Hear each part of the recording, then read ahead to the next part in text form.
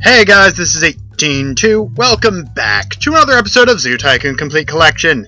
In the last part, we uncovered a major conspiracy. Conspiracy. And beat the Southeast Asian Zoo. Off camera, I spent way more time than I would care to admit beating oh my word, where is it? The Endangered Species Zoo. Oh my word.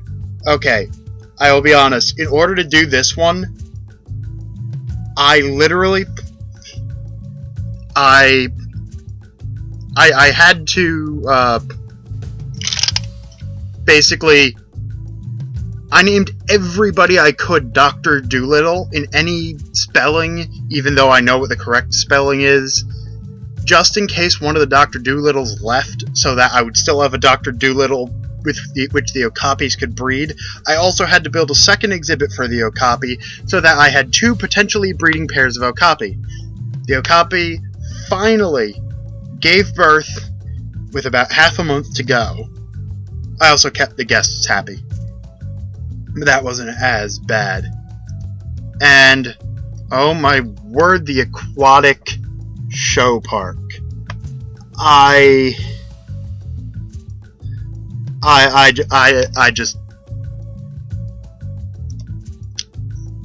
it involved, let's say it involved hiring a bunch of maintenance workers,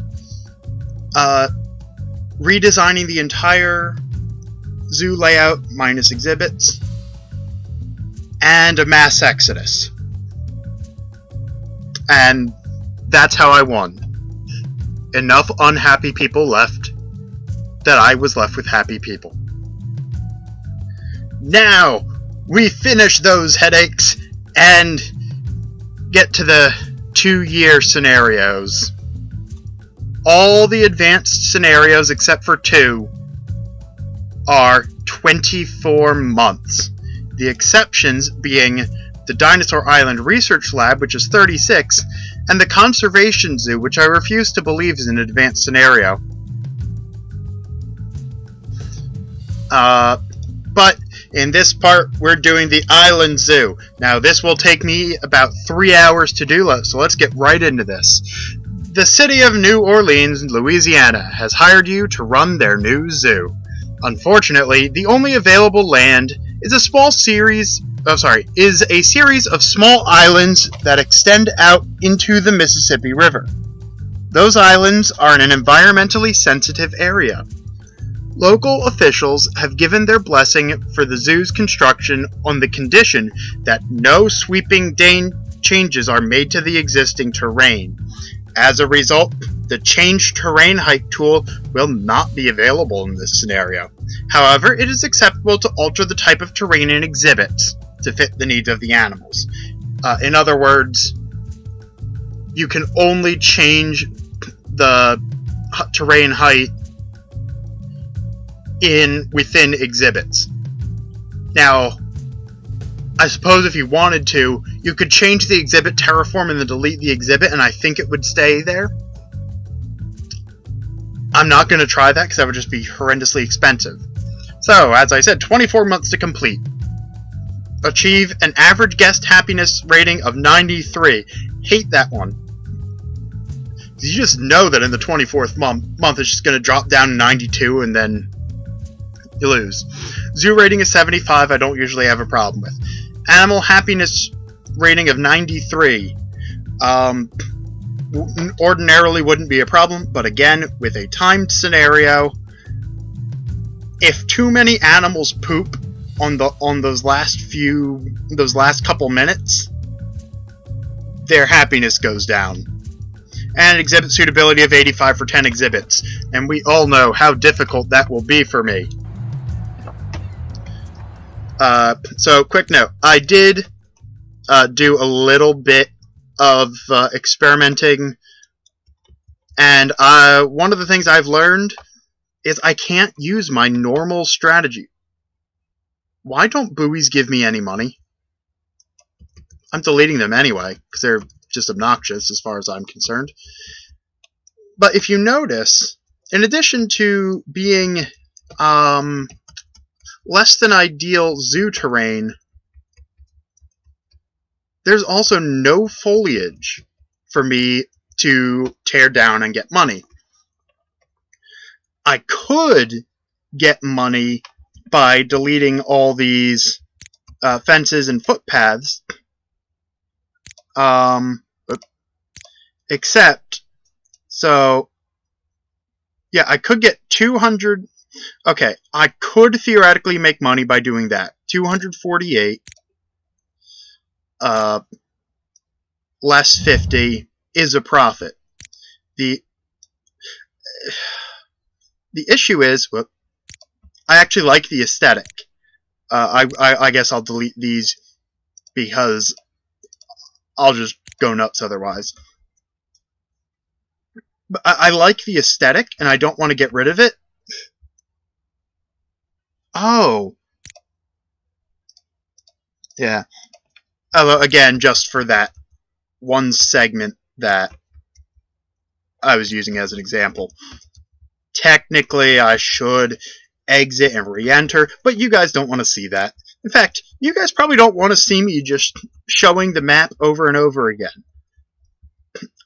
So, to start, the very first thing, we all know the best way to make money in Zoo Tycoon is a restaurant, with the caveat of, with as many animal exhibits as I'm going to have, and looking more to the mechanics of the compost building, with a sheer amount of animals and time, the compost building should be either the highest or second highest grossing building. And I also did some experimenting with multiple compost buildings because I'm a little rusty on them. And I discovered that you only need one. Alright, I think that's all the exposition I need to give. So now, we start. And I'm still using Microsoft and Bluefang. I have honestly at this point forgotten which one does which off the top of my head. All I know is I just want that little extra edge so that I don't have to re-record 3 hours of footage if I screw up. Alright, so they want they are African savanna creatures, therefore they want savanna terrain. Now a little bit of rationale. Some animals, as we get into the advanced scenarios, I'm going to go a little bit more into mechanics. I've done more brush-up research. There are certain animals that guests really like. Lions being one of the more popular. So, by starting off with a lion exhibit, I'm going to wind up with a nice initial draw of people. Let's see, sand and freshwater.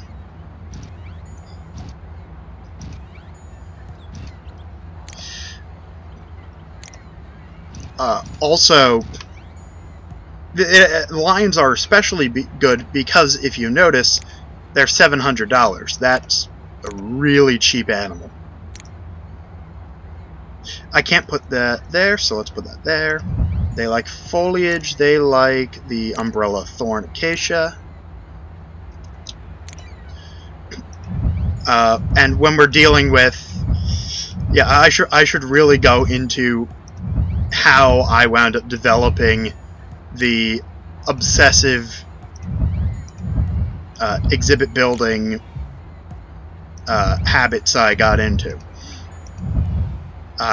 each creature will want a certain amount of rocks and foliage, as you will no doubt have noticed by this point in the series if you somehow hadn't before. Oh cool, I got the 15,000 bonus for getting a 100 suitability. Yeah, that is why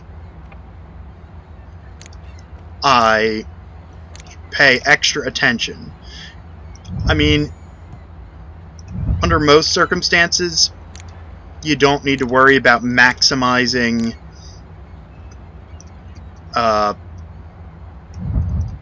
animal happiness and suitability.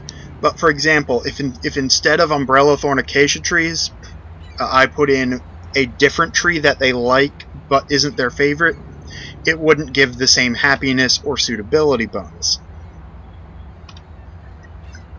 By using these, I'm able to maximize the suitability. Again, 100 suitability, and I have 94 animal happiness. And I do have my next exhibit planned as well. This one isn't so much because it's a popular animal, in part because I don't know all of the popular animals, but I happen to really like using this animal because it takes up such a small space. The giant anteater doesn't need a big exhibit and is $600. Oh, it's like, wait, what do you mean you only need more of you? Oh, lion, yeah. I don't know why I bothered checking that when I... Don't say anything. Don't say anything. When I know they want rainforest floor as most of their terrain. Needs grass. Alright, let me get the grass and dirt in. I don't... Yeah, as I was saying, I don't know for certain if anteaters are a popular animal. All I know is that they're cheap, they don't take up much space, and I happen to really like them. Did I really put in too much grass? Huh. I could have sworn. What do you mean too much fresh water? You were happy with it before. Fine. I keep... Wait. Yeah, they like the small burrow. I am going to put a second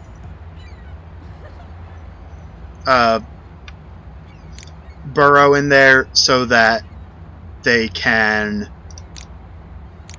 breed without me having to, like, baby them, pun intended. So again, the goal early on is to maximize, especially maximize animal happiness. Now, why is it the animal happiness that is more important than the... Why is animal happiness more important than the suitability? Because of people, is the short answer. The long answer is because people like... See, really? I already have a baby anteater. Huh. The Okapis could learn a lesson. Yes, I'm still sore about that. Why would you ask? What was I saying? Some of the basics of getting people happy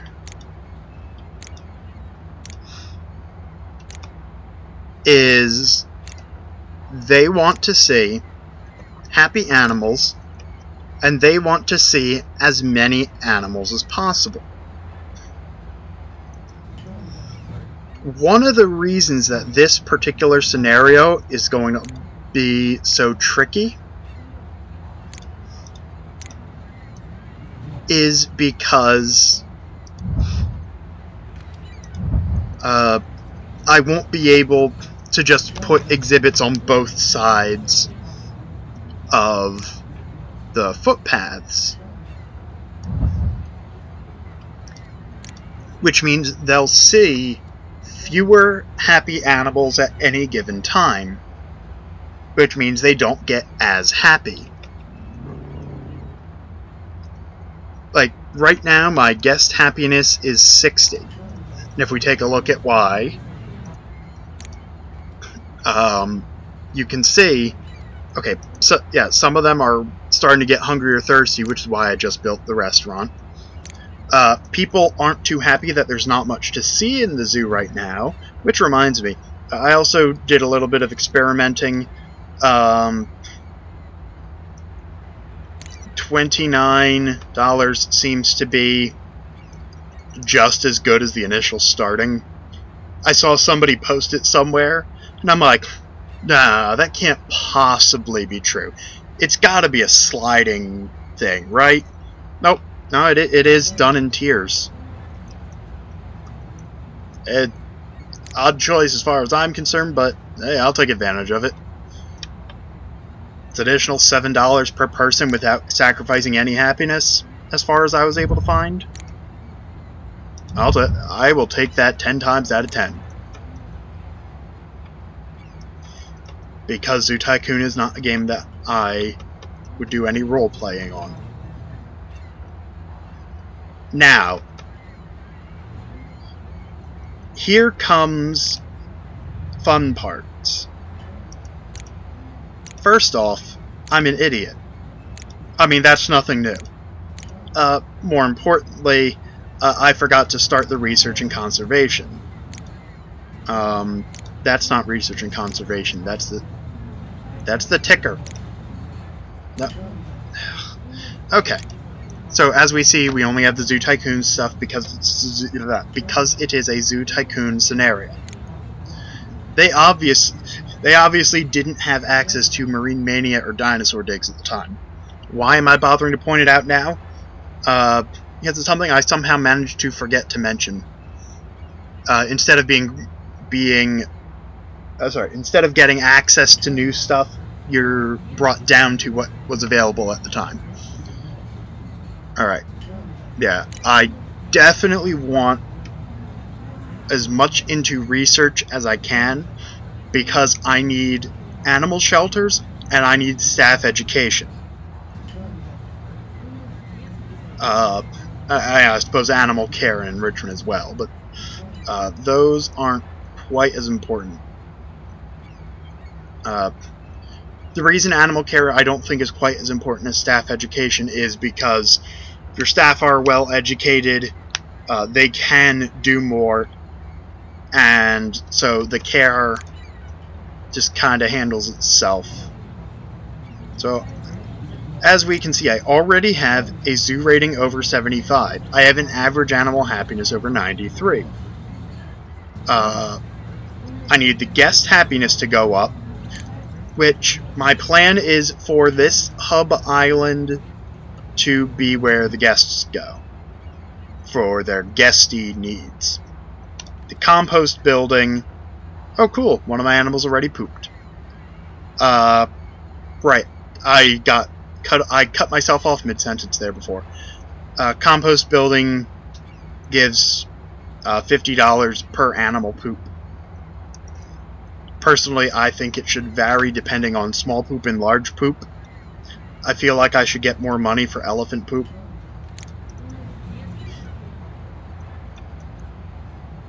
But yeah, so this hub island is what I want to be the guest-centric island.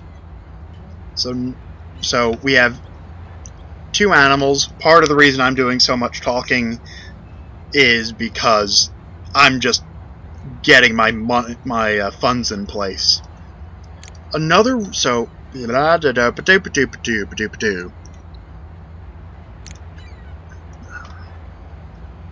One of the things to really pay attention to in scenarios like this is basically how picky the animals are. As we might recall from at least one of my older scenarios, Marine Show Zoo. Flamingos, for example, are horribly, horribly picky. So we don't want picky animals. We also want cheaper animals in general because funds are tight. Caveat being, popular animals are perfectly acceptable. I still wouldn't get anything like a Bigfoot because $10,000. So for this next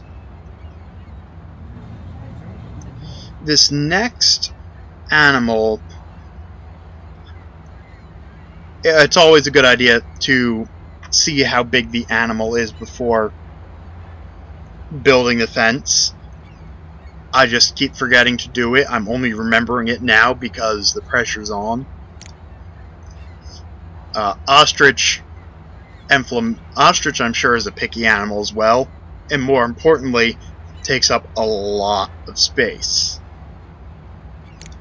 Black bucks would take up a lot of space. Przewalski's wild horse.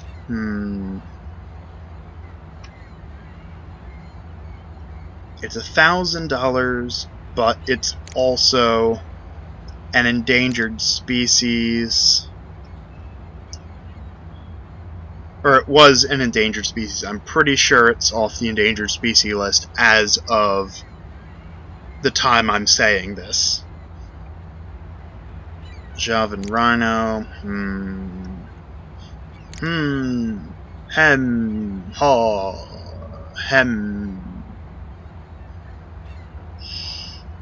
I think a good option is to ignore this island for now, and let's come over here to the one island with elevation differences. Also, let's make a quick path over here.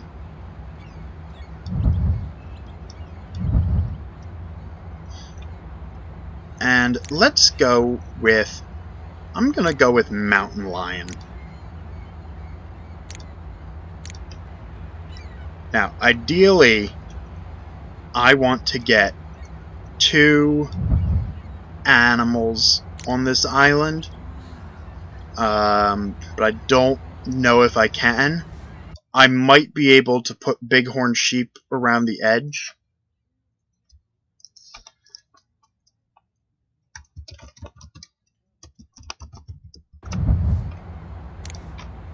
But I'm not sure. But I do know mountain lions fit the criteria for what I'm going with this scenario. Really? Huh. Oh, yeah. The one I was hunting about was the more cliffs or hills.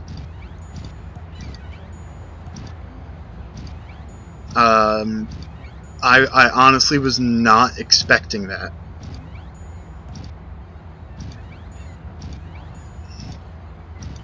Yep. Okay, so they want... what else do they need? Yeah, needs... brownstone... oh, fresh water, right.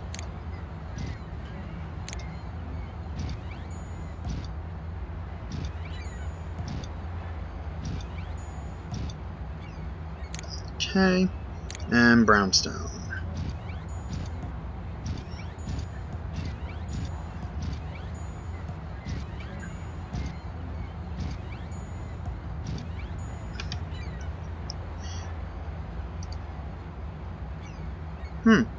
Okay, I can't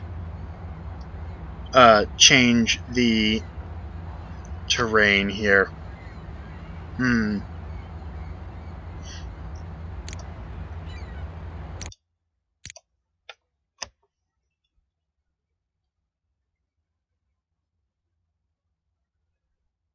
I'll alter the type of terrain. So all that was more or less pointless. Because I'm not going to be able... No, I still might be able to. If status exhibit suitability of 65, I will see if I can make this work.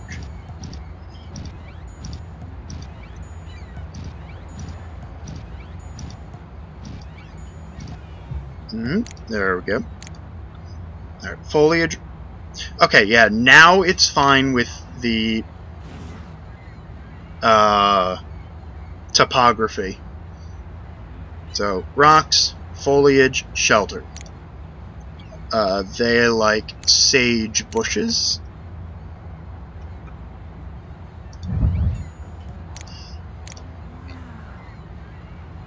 Sage.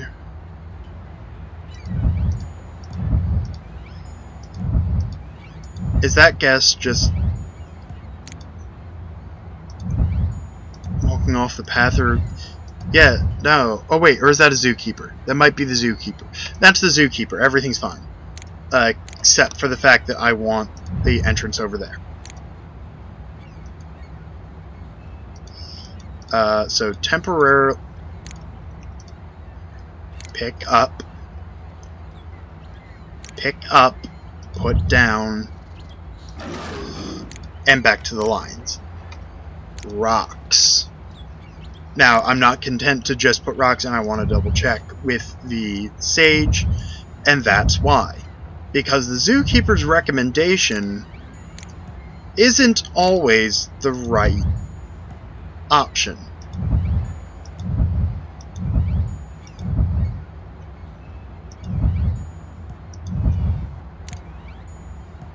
So, now I have an exhibit suitability of 96.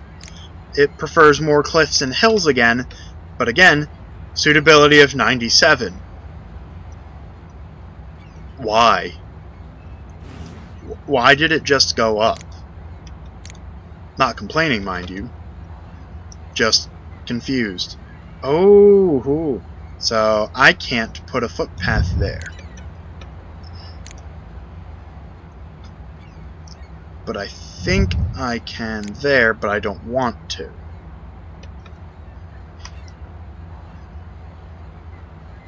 So, this island... Yeah, without the slope, I'm not particularly fond of that. So, this island will go around, which does mean I should be able to save some money by having that one fence work for both. I think I said I wanted goats, right?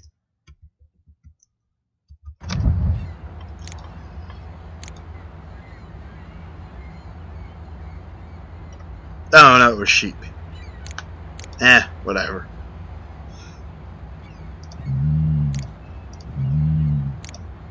The first thing to check, is this big enough? Yeah. Yes, it is.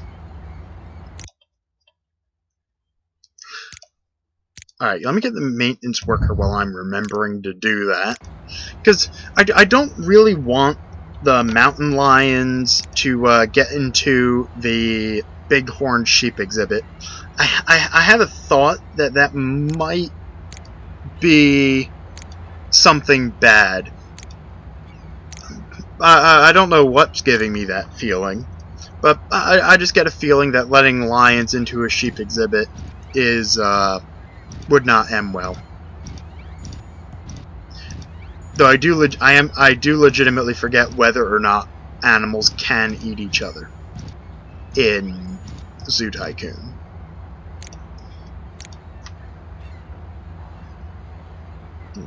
Brownstone instead of graystone.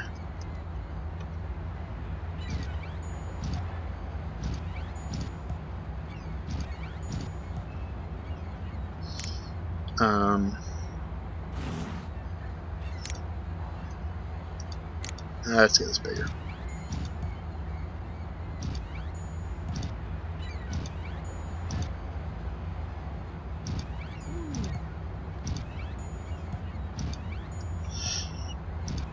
Once I... Oop, that was an error. So it needs rocks, foliage, fresh water. I had also accidentally put in too much brown stone. Alright, shelters, rocks, and foliage. As we can see, my number of people is dramatically increasing. Now, a good portion of that is the fact that, you know, I actually have a zoo now. Okay, they also like the sage bush. I like the sage bush too.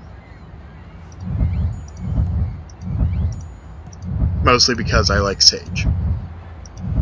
And yes, I'm aware that the sage bush and the sage herb are not exactly the same thing. Nope, let me not put in an Oriental Highland rock.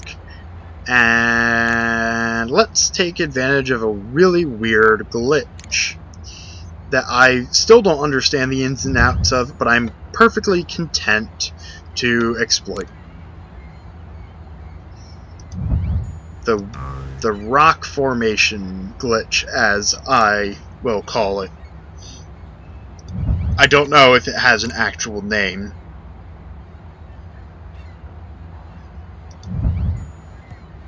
Suitability of 87,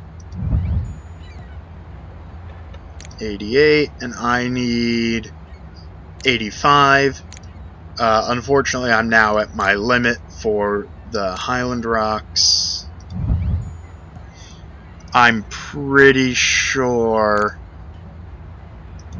the zookeepers can still get everywhere. I'm gonna have to do it this way. Come on, bring up the grid UI. Or, actually that works too. Okay. So that's all fine. And the bighorn sheep should be in a good exhibit. Animal happiness average of 95. It wants more cliffs and hills, but I can't do anything about that. When they breed, that'll get better, and it has a suitability of 94.